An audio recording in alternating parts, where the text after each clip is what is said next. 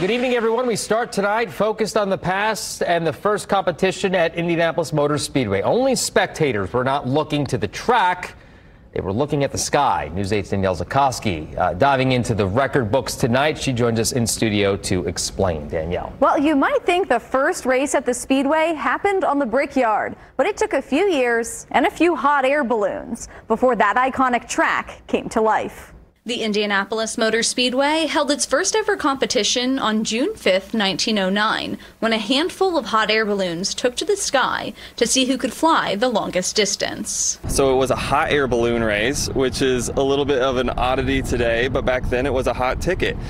So they staged all the balloons here, and this was the start of the balloon race, and they traveled across different states. John Barry, the balloon pilot, and his aide, Paul McCullough, won the endurance race after flying for 35 hours. This hot air balloon race helped the Speedway become the iconic racing venue it is today.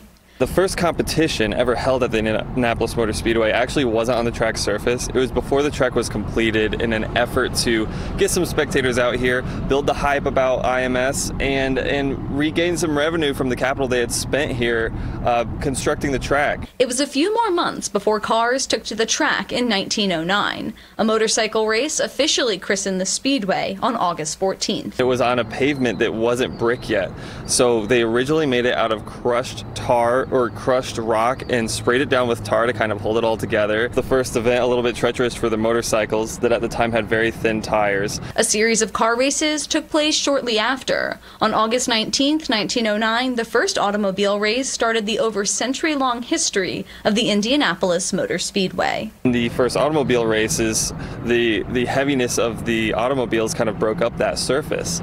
So by 1910, they actually paved it with 3.2 million bricks to actually make it smoother. The rest is history as drivers prepare to compete in the 108th running of the Indy 500.